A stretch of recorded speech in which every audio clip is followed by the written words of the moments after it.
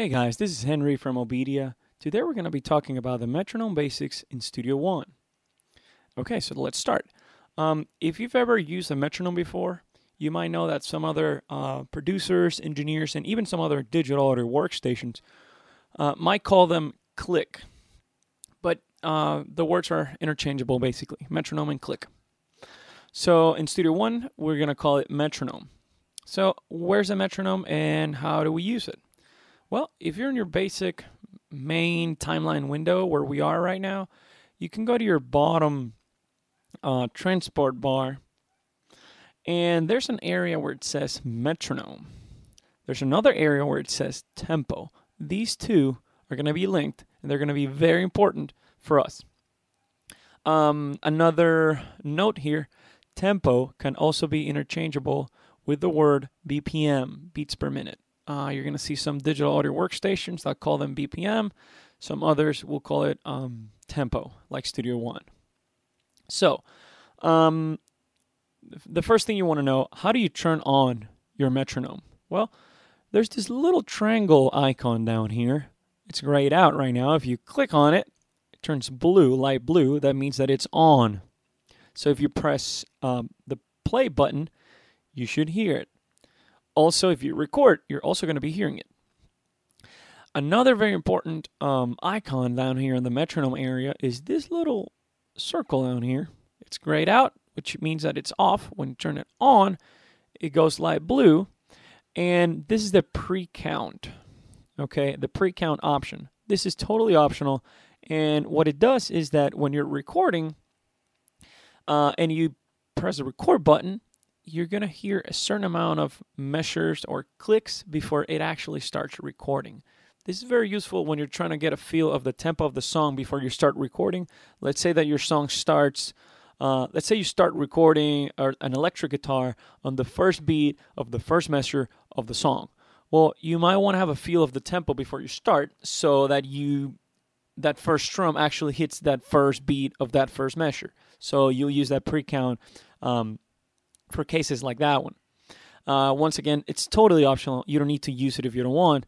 You definitely want to make sure that your metronome is on this little triangle button, which actually resembles like an old school metronome, the ones we used to have on our old pianos, right? Another very important area here, which I mentioned before, is where it says tempo. You can see it says 150. 150 is talking about the number of beats per minute that this metronome is going to be playing. So 150 is considered, I guess you could say, a fast tempo. Let's say that your song is lower. Let's say it's 70. If you want to switch that, you can double click where it says 150, double click it, type 70, and then enter. And boom, there it is. Your tempo now switched to 70. You can see that as soon as I did that, the grid lines here, or this grid here, the spacing between these little grid marks is now bigger. Why did that happen? Because my tempo is now slower, which means that I have less beats per minute. If I go to a faster tempo, let's say 200, now they're closer to each other.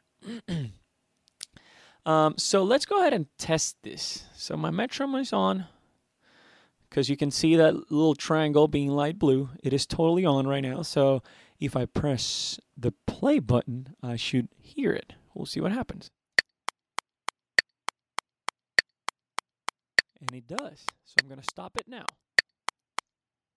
So that's how you, So those were your metronome basics in Studio One, okay? You know how to turn it on and off. You know how to toggle the pre-count, and you know how to change your tempo. Another option that I forgot to tell you, or another function here, you can also tap the tempo. What do I mean when you want to tap the tempo? Let's say that you listen to a band, or let's say you're rehearsing with your band, and you have a song that you've written. You don't know exactly the tempo of the song. If you listen to the players playing the song, to the musicians playing the song, you can tap the tempo by simply clicking where it says tempo, and the software will calculate the tempo of those clicks and will automatically set it to the song in Studio One. So let's go ahead and try that. I'm going to go ahead and click it maybe 8 or 10 times, and we'll see what happens.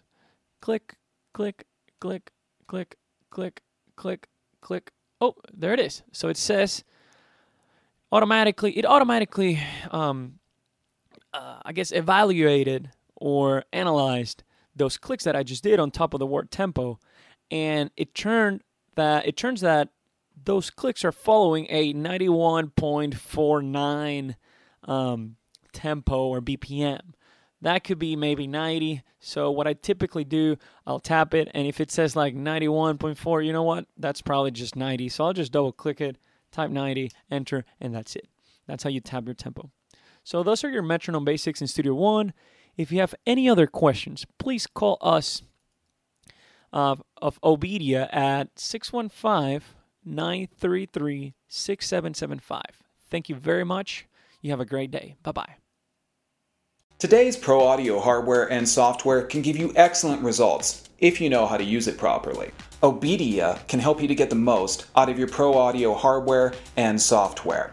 Why spend your time scouring the internet for answers or digging through manuals? With one quick call to an OBEDIA technician, you'll be connected with someone who can give you the answers that you need in real time via phone and remote desktop. OBEDIA technicians are trained in all major digital audio applications on Mac, PC, iOS, and Android devices.